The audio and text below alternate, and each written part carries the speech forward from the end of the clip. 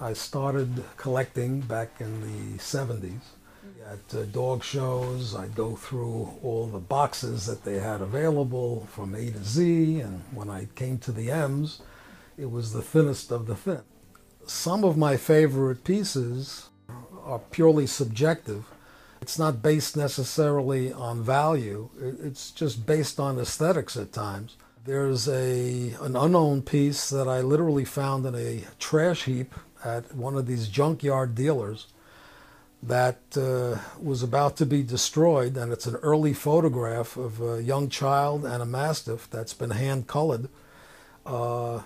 It's something that's very unique and extremely rare. One of my favorite pieces is this work by George Cole, approximately 1833. Its title is Jim Crow and Cartache. Jim Crow being the pony, and Cartache being the mastiff type. This is an actual Tibetan skull. This was purchased on eBay. And these can be readily had for $100, perhaps up to $250, depending on any given day. The best way to collect is either through the internet on sites like eBay, or just in general searches that we do through various auction houses.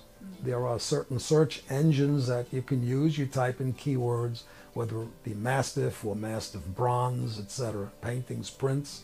One also has to be cautious in purchasing things that way, because sometimes there are a lot of fakes out there, people that are just looking to make a fast buck. So it's not an easy game, but after a while, if you get your feet wet, you can learn which are the real important finds. The things I really love are the old photographs, because it really depicts the early mastiffs that people owned in America and elsewhere.